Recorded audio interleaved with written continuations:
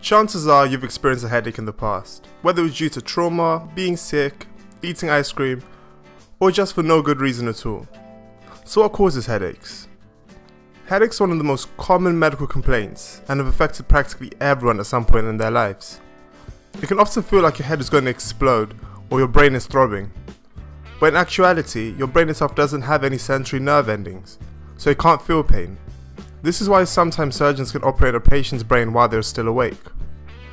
Headaches are generally divided into two groups, primary and secondary. Primary headaches are the most common ones that affect people, and secondary headaches are usually the ones with more serious underlying medical issues. So first, the primary headaches. The main ones are migraines, tension headaches and cluster headaches.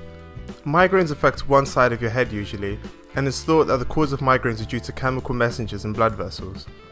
A common theory is that serotonin and other chemicals can cause blood vessels in the brain to swell and become tender. This swelling stretches nearby nerves, causing them to signal to the brain that you're feeling pain. Tension headaches usually feel like a tight band around the head, and they're usually due to your muscles, in particular the muscles in your neck, shoulders and head. If these muscles are stressed out or are too tight from a long day, it can lead to a tension headache. It's also possible to get them from eye strain, such as wearing the wrong glasses or staring at a screen for too long. Cluster headaches are uncommon, but they can be very severe and usually felt around the eye. Now, while migraines have been linked to serotonin, cluster headaches are linked to histamine, which affects the flow of blood.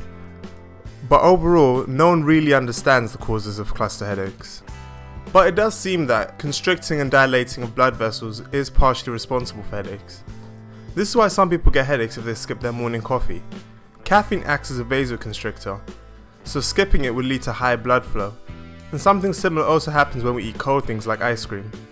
When you eat ice cream, it causes the blood vessels in the roof of your mouth to constrict, and then later they dilate when they warm up, causing an increased flow of blood, and thus the headache. So do you get headaches? And if so, what do you do for them? Let me know in the comments below, and if you haven't already, hit that like and subscribe button. And as always, I hope you have a great day.